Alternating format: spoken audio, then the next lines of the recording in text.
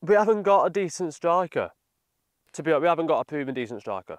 When was the last time that Stoke had a 20-goal a season striker? When was it? Because we haven't had one in ages. No. I'm sure we haven't. Have we got enough strength in our defence? This idea of playing Lloris, for example, at right back. Just stop it. Stop it. Stop it, Stoke. You want someone in at right back who's pushing Chamadou, who's saying to Chamadou, if you're not performing, mate, then I'm going to be in your position. Hello and welcome back to another episode of Stoke Fan TV with myself, Max. And me, Sam. And Sam. And before we start today's video, a big thank you to everybody who's been liking the video, subscribing to the channel. If you haven't already hit like on this video, please pause, hit that like button, hit that subscribe button if you haven't already, because it's making a massive difference. It really is. And it's really helping that channel progress. Right, okay. So today's show, we've got Coventry tomorrow, haven't we? Yeah. At home. It's the start of the season. We're all excited, so we've got that to talk about. We're also going to be discussing tactics, maybe discussing formations, and I really want to ask the question, have we got enough strength in our defence? I know everyone's talking about strikers, have we got enough strikers? But what's going on with the defence? Do we actually have enough there across that back line to sustain us for the season? Do we maybe need to sign a few more players? Right, Sam, are you excited for the start of the season, mate? Yes, very excited for the start of the season, looking forward to the game. Now, are you feeling optimistic? That's the next question. 50-50, maybe not very optimistic, but I'm looking forward to it. So why not? I don't think we've got anyone that can score a goal, still. So we're there again. Yeah. Another season with Stoke maybe not being able to score enough goals, and it could cause a problem, couldn't it? I'm hoping that Gallagher can score goals, but after him coming off against AZ Alkmaar the other day, I doubt he's going to be playing the full 90 against Coventry, so it'll be difficult to tell. Right, so let's have a think about who's going to be playing in this game. We've both got an idea of who we'd pick. Let us know in the comments, Stoke fans, who you'd be picking for tomorrow's game against Coventry. Now, you just mentioned Sam Gallagher. Latest signing, we're hoping that maybe he can hit the ground running and bag us a few goals, but is he going to be fit? We're filming this on a Tuesday. This show's coming out on a Friday. Maybe he's got fit and he's going to be in the lineup by now. Yeah. But at this point in time, we don't know. The other two players, goal threats, Juno and Vidigal, are they fit? Both also missed the AZ Alkmaar game. Right, so we kind of seem to be struggling. Ryan May, we obviously know he's not going to be fit. Nope. So that kind of leaves us a little bit short, I think, leaves in us attacking with options. Ennis.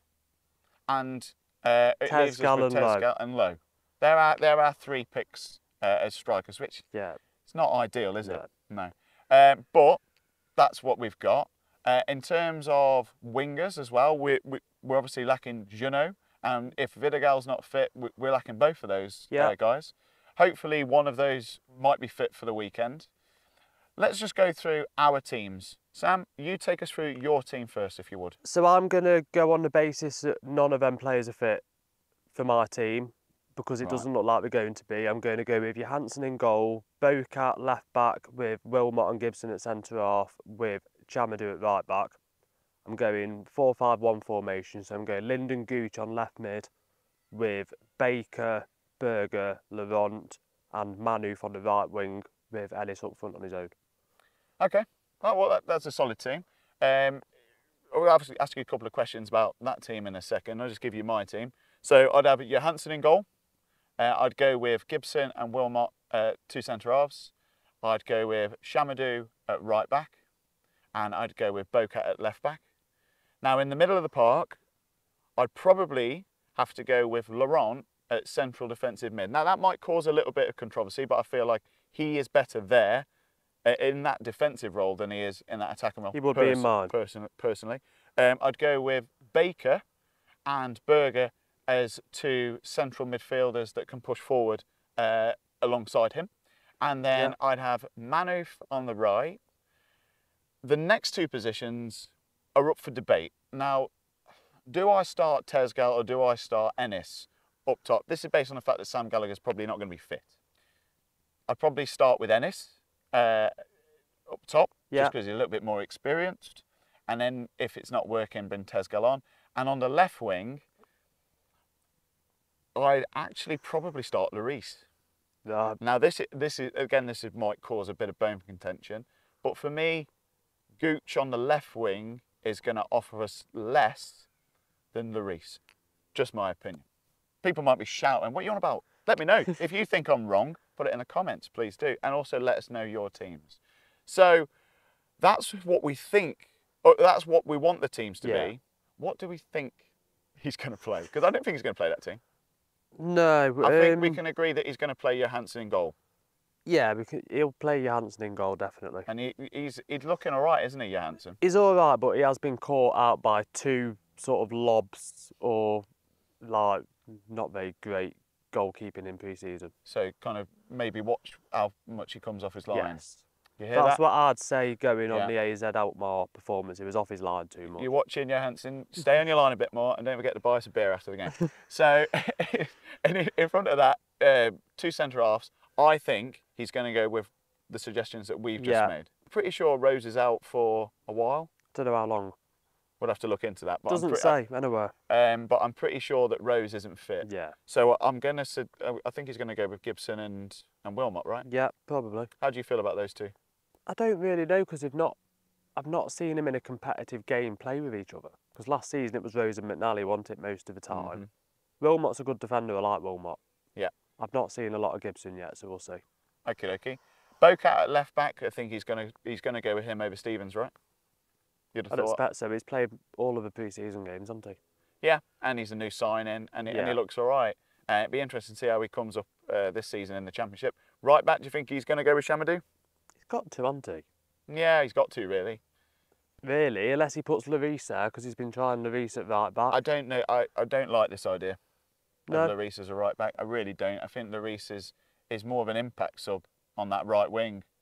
Or, to be honest with you, though, as I said just then, I'd start him on the left if we haven't got a fit left winger. Right, moving forward into the middle of the pitch. I don't think he's going to go with what either of us suggested. I think he's going to go with Thompson at central defensive midfield. I reckon he will, because I don't think I've seen him play Baker and Laurent in the same team. Even though he got sent off against AZ. I can see it happening because he likes him, doesn't he? Yeah. Was there any need to get sent off? I don't really know what happened. It was a headbutting, wasn't it? Spitter, and then when there was a head. Yeah. It was all a bit unnecessary. Both players got sent off. Yeah, so it was just unnecessary. Yeah. And if I was the manager, I'd probably be having words like, listen, calm down. Yeah. You know, you've got to keep your head. And we're going into the season. I mean, Pearson's injured. You can't become the new Pearson and get books every game.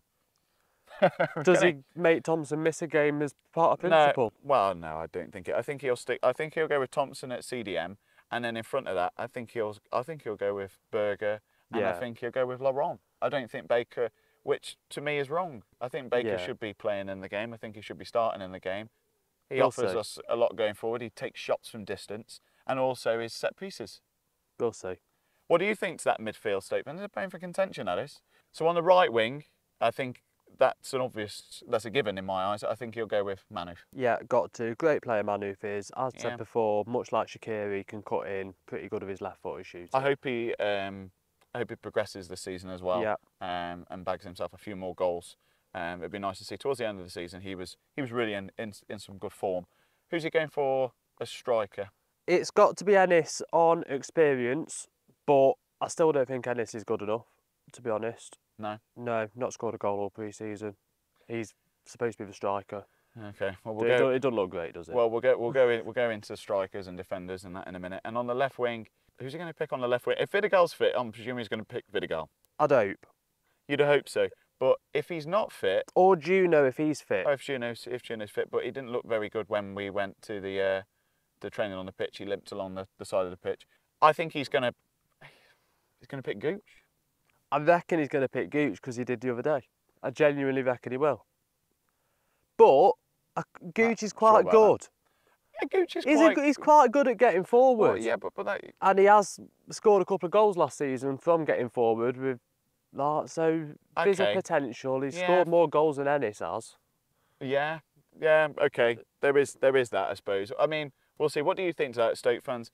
Gooch on the left wing. Does it work for you? Did you think he was impressed for you in that AZ game? Right, so there's our teams, and there's the team that we think is going to play tomorrow. Let's mention a couple of the Coventry players. I haven't really watched a lot of the Coventry games in this run-up. Are Coventry looking dangerous? I mean, they played some big... You mentioned it in the last show. Coventry are a good team. They played some Yeah. competitive pre-season And friendlies. I think the main one that Coventry will be optimistic about is beating Everton 3-0. Yeah. Okay. They've signed Brandon Thomas-Asante, who Stoke fans will know. Brandon Thomas-Asante is a guy that scores against us when West Brom have played us for the past 3 seasons. I haven't been watching the games. I don't quite know what the lineup from Coventry are going to be. It's the first game of the season. It's the Championship. Yeah. I mean, who knows? They could come into it and they could be on. I mean, a couple of seasons ago, Coventry were looking like a really good outfit. They lost their key striker. He went away. Yeah. But they're still looking like an half decent team. And last season they had a brilliant run in the cup, didn't they? Yeah. So we know that they can Good team. they can play well. It's a tough game. It's a tough opening game, even though it's at home. Let's hope the Stoke of towards the end of last season turns up against that Coventry. It'll be a team. good crowd as well. Are there any Coventry fans watching? Let us know in the comments if there's any players that you think Stoke need to watch out for. Or again, Stoke fans, if you've been watching Coventry play in that pre-season, stick it in the comments. Say we need to watch out for him, or this is what we need to do. I mean, tactically, who knows how we're going to play out? I feel that the game may well be won and lost in the middle of the park. Yeah. I've got a feeling about that, because that midfield three, mentioned it before, it's got to start to tick. You know, it's got to start to tick. Right. So we mentioned this at the start of the video. Stoke goals. We know goals are a problem. Yeah. But one thing that doesn't seem to be getting mentioned as much is our defence. Now, last season, we had Jordan Thompson playing for a lot of the season at left back. Yeah. We had Rose and McNally as centre backs, and then we probably had Hoover for a good proportion of the game. Now, none of those defenders are going to be playing in the game tomorrow. No. Well, it's very unlikely. Yeah. In those positions, Thompson might be playing in central defensive mid. There was a thought that we might get McNally back. Now, controversially, well, I say controversially, some people might know it. I quite like him back. Yeah. Stoke defence got a lot of flack last season, but we conceded something like 60 goals. Now that's in the table, that's 11th. Yeah. That's all right. That's decent. It's not bad. I think that's the same as like Middlesbrough, that kind of thing. I don't think that's a bad thing. And that was Rose and McNally, who played a good portion of games together. Yeah. Yeah, and yes, Thompson at left back for a good portion of the season.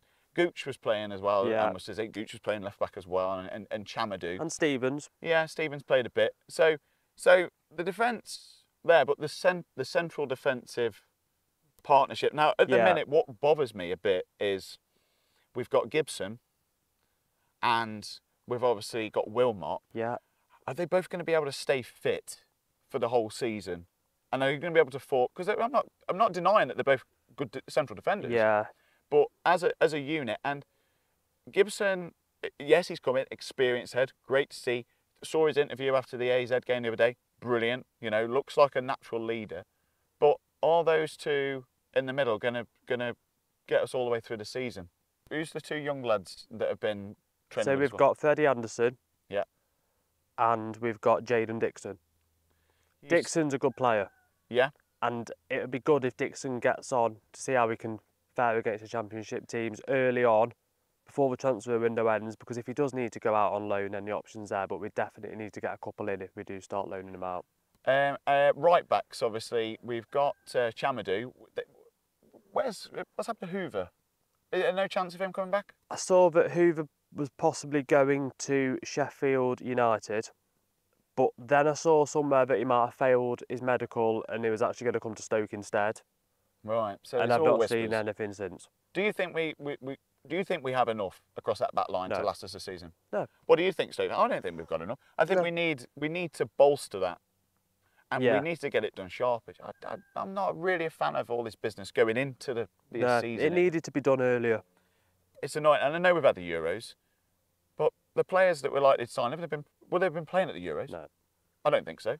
No. So I think we need to get a few more in, strengthen that back line, because this idea of playing Lloris, for example, at right back, just stop it. Stop it, Stoke. Stop it. You've already been playing midfielders out of position last season. Stop it. Lloris is a winger, not you know. Okay, sure, he can defend a bit, but come on, you want someone in at right back who's pushing Chamadou, who's saying to Chamadou, if you're not performing, mate, then I'm going to be in your position. So anyway, that's the back line. Yeah. That's what I think. Strikers, Sam. Come on, tell us your piece. We haven't got a decent striker. Bold call. Why have we not? We haven't got a decent striker. Ennis is not a proven striker. What's he scored last season? 1 goal. In his first game? In his first game, and then did nothing really since that game, did he? I don't know. Is it the strike? Is it the strike Sam's at formation? It's the strikers, because we haven't got a decent striker. We have not got a decent striker. If Gallagher proves me wrong, then happy days. But as I currently see it, we have not got a decent striker. Mm. To be honest, we haven't got a proven decent striker. One thing is that I wish Stoke fans and all fans actually would stop is this: we need a 20-goal a season striker. When was the last time that Stoke had a 20-goal a season striker? When was it? Because we haven't had one in ages. No. I'm sure we haven't. In fact, I'll get Sam to check right now. So get your phone out, Sam, and have a look at list of Stoke goal scorers. List of Stoke goal scorers, there are 20 strikers goals. out there that Stoke fans love and have loved from previous generations. Peter Thorne. Was he our last over 20-goal a season striker? Peter Thorne got 30 back in 1999-2000 season. In fact, let's take somebody like Ricardo Fuller. Yeah. What's his best season in terms of goal scoring? So Ricardo Fuller got 15 goals in the Championship promotion to Premier League season. 15 goals? Yeah, and then got 11 in the season after. Would you be happy with a 10-goal a season striker? Do you know what? I would be. I would be. Because like, we haven't, that rather than 20, we say 20. Yeah. What are the chances of getting a 20 goals a season striker? It's not, is it? I don't think, and I think people need to be a little bit more realistic, to be honest. And actually, we say, oh, we throw it around like, oh, we know, 20 goals a season striker. Well, I'm guilty of it. I've done it. Yeah. It's not going to happen. It's not realistic, it's not going to happen. So, take Sam Gallagher, for example. Yeah. If Sam Gallagher scores 10 goals a season, 10 goals for us this season, I'd be happy with that. Yeah, I actually would. I'd be happy. I would be. You know, and that's 7 more goals than he scored last season. It's about the same as what John Walters was getting for us. So I'd be happy with that. So Tesgal. Yeah. What about him? Not ready. Low? Not ready. Not ready. And you don't rate Ennis. No. You know, you just don't think he's got the. I want him to prove me wrong. Mm-hmm. I'm giving him a chance to prove me wrong, but I don't think he's good enough. We're going to hopefully play more with a false 9, I think, this season. Yeah. With somebody sitting back. We'll do a breakdown, and we'll maybe do a tactical breakdown. We'll put pitch out and players. But where I think it went wrong for the strikers last season, because we didn't have bad strikers last season. I would say we had Ryan May, we had Tyrese Campbell. Obviously, we got Ennis towards the end of the season. Yeah. But you've got strikers there that can score goals, but it just wasn't happening. No. Now, one of the things that we seem to play is we seem to play with a number 10, didn't we? Juno's got the number 10 shirt now. But I thought there was a bit too much going on in that area, so we'll do a bit of a try and do a bit of a breakdown for you at some point, Stoke fans. But to summarise, what you're saying is you don't think that Stoke have got enough strike options. Not at all. And you think that's where the problem's gonna? I think that's been the problem for many years, to be honest. Right, just the lack of. And I think, goals. to be fair, going into this season, we're in the worst situation striker-wise, and we've actually been in for quite a long time. So I think it's actually worse. Okay, well let's hope you're wrong. Yes, I'm me. I hope I'm wrong. I'm really looking forward to going to the game. We'll be there. We'll be there walking around with our microphone. So if you want to come and talk with us and let us know, I don't know, about the game or what your thoughts are going into the season. Let us know your thoughts on the striker situation. Are we gonna bag enough goals? Last season, just interesting to mention, we mentioned that we were 11th or something like that, I think, in terms of goals conceded. Yeah. But in terms of goals scored, 19th on the table. It says it all, doesn't it? Yeah. It says it all. There was a quick mention about Kundal potentially coming back at some point. Not heard anything. No, you've not heard anything? No. That's something we'll discuss maybe in the next show. He might very well fit into this new system in the middle of the park. who knows? Right, anyway, that's it from us Stoke fans. We're looking forward very much to the Coventry game tomorrow. We'll see you at the game, hopefully, if you're there. Come and find us, come and have a chat with us, and we'll try and get you involved in the show, on the channel. Thanks for watching, and that's it from me. And that's it from me. And him as well. So we'll see you soon.